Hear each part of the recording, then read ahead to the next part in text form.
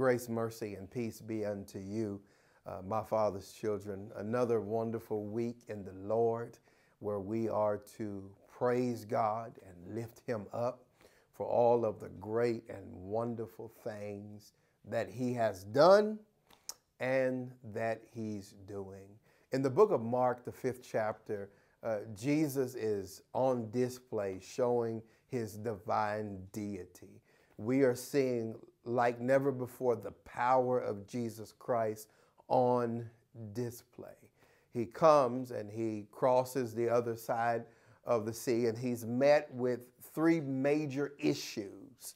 And we see the divine deity of God able to help and deliver people who cannot help themselves. The first one is this demon-possessed man.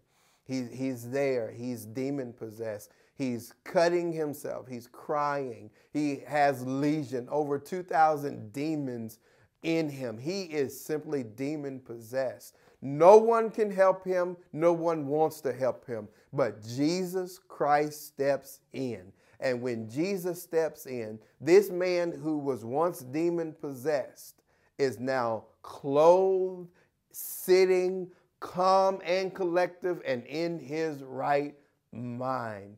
And then we see Jesus with this woman with an issue of blood. She's had this disease now some 12 years. No doctor can help her. Nobody can help this woman. She has exhausted all her resources, and look who steps in. Jesus. He steps in. And when Jesus stepped in, this woman with this issue of blood is now made whole.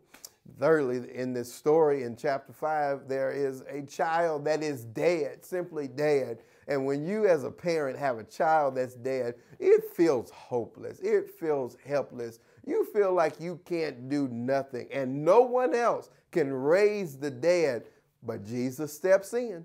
And when Jesus got there to that situation, and when Jesus stepped in, do you know he took that dead child and brought it back to life? Jesus has all power over demons, diseases, and even the dead. And when you look at your life right now, Jesus has all power of your life, and you might have a situation where you see the Satan is trying to attack you. You might have a situation where there is sickness in your body. You might even have a situation that you look and say, now this is a dead situation.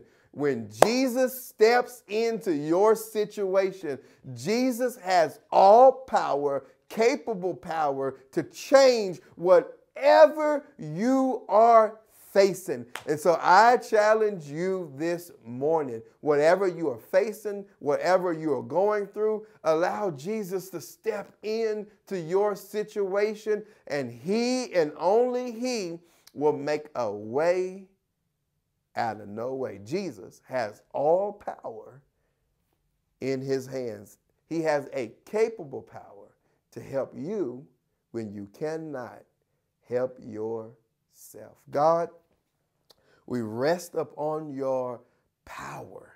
We ask now that you would help us in situations that we cannot help ourselves. Give us grace, give us mercy, give us help in the midst of our misery, that we might see the Master in your power. We love you, we thank you, and we praise you. In Jesus' name, amen. All right, we're praying that God blesses you and you have a wonderful week in the Lord. God bless you.